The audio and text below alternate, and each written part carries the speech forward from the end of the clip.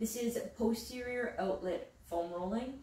It's designed to help with relieving some compression through that posterior part of your pelvis. So there's two variations that we're going to do here. The first one's more of a stretch. You're going to sit directly on the foam roller. Now, if you have any discomfort on your tailbone, you can just hang off the foam roller so that way your tailbone is off the foam roller, but I'm sitting directly on it.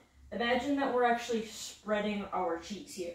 So you're going to sit up nice and upright, pelvis is neutral, and you're just going to hang out here and breathe, and then we can reach across for our toes one at a time.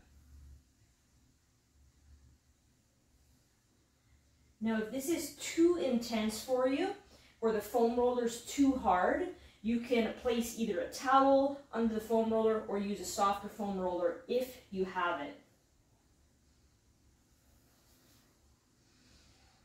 So the second variation, which is a little bit more intense, is you're going to support your foot on one side, and the other leg, the side that we're mobilizing, we're going to simply pry away laterally. So I'm shifting here to the right to create some separation to move that ischial tuberosity, or that sit bone, out to the side.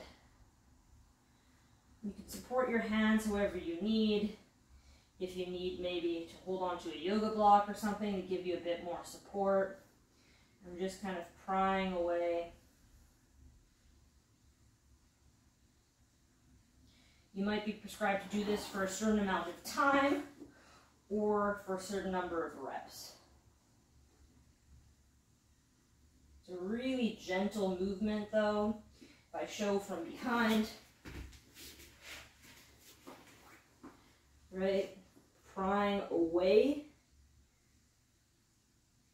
So I'm moving to the left and then my sit bone's moving to the right.